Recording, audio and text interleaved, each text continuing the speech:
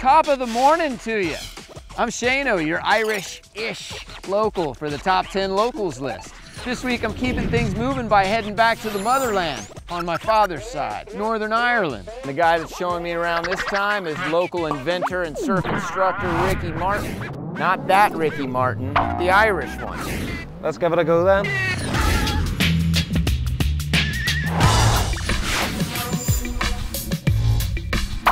You gotta start in Belfast. Of course. Now, let me see if I get this right. Northern Ireland is its own country, pledges allegiance to the UK, and the Republic of Ireland does not. Yep.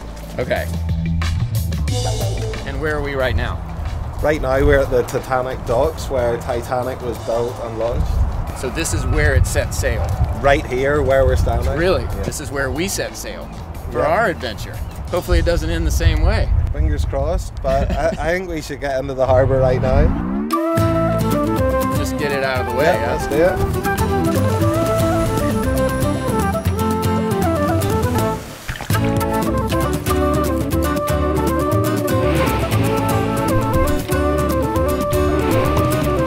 I'm the king of the world! This is the back of the ship.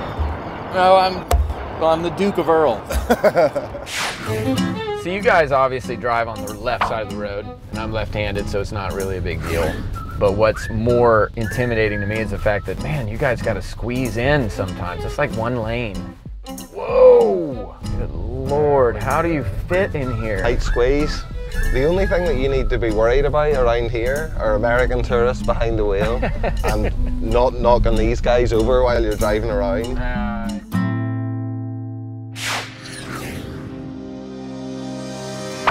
So this is the rope bridge. I've heard of this. This is Carrick-A-Rede rope bridge. Yeah. Fishermen set it up back in the day so that they could access the island and get to their fishing boats. And now they just let the tourists access it. Yeah, so like now it can be a bit of a tourist trap. It's not too bad today, but that line can go all the way up to the top of the island. Whereas down here, you don't get any tourists at all.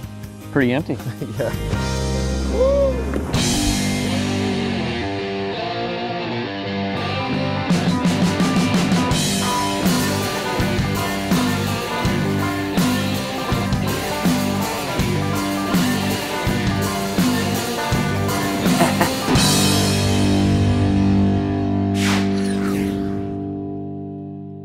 You know, Ricky, sometimes stereotypes are a real time saver.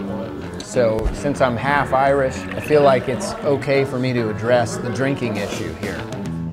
We love a drink. It's not a secret. But we love a quality drink. Fair enough.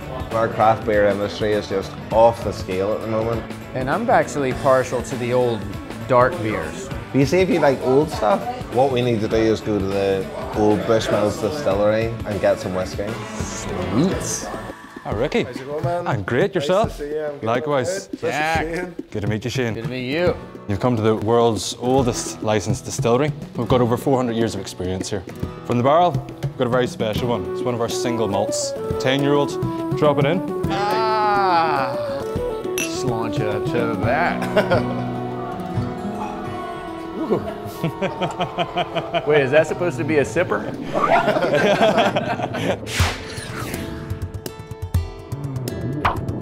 The Northern Irish are also pretty competitive and really into their sport, especially rugby, football. We have the world's #1 golfer. Well, I am not a golfer. Okay. So what do you got? We're also really competitive in our bog snorkeling.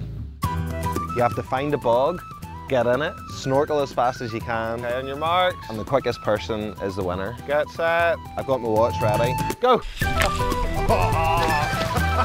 Keep kicking, keep kicking.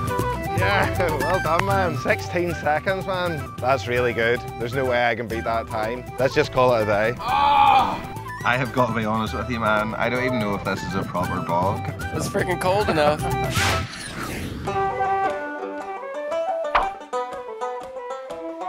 This is Chalk and Ceol, and it's our B&B, and Chalk and Ceol is the Irish Gaelic expression for the house of music.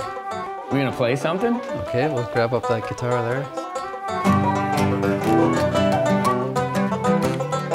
And bed and breakfast are a pretty big thing. Very popular all over Ireland. We're just a nation of dancers and musicians and occasional Guinness sippers. I like that. Nice. Ricky Martin.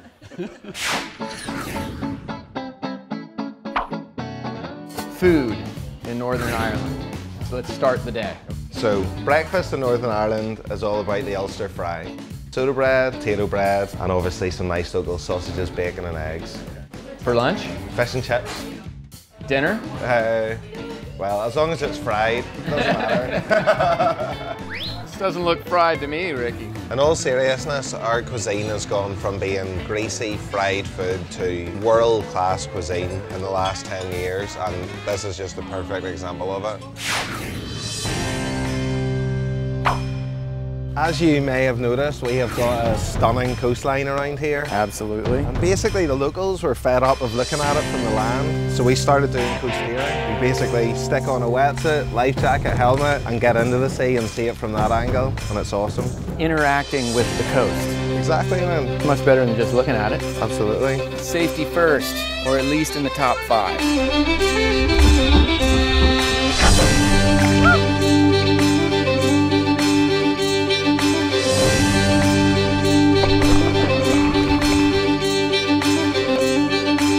So cool.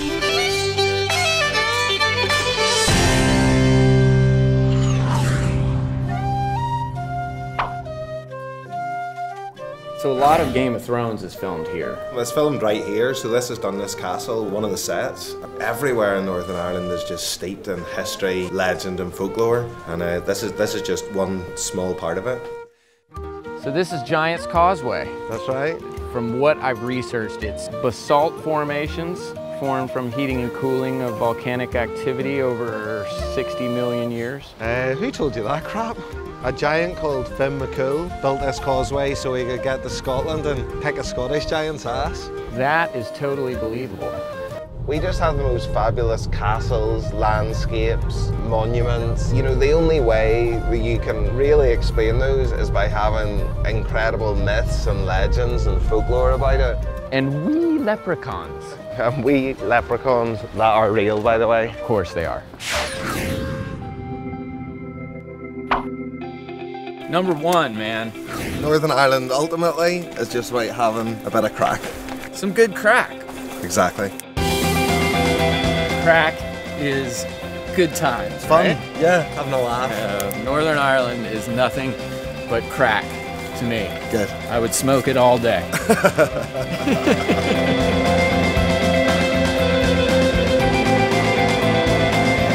That's the top 10 locals list for Northern Ireland.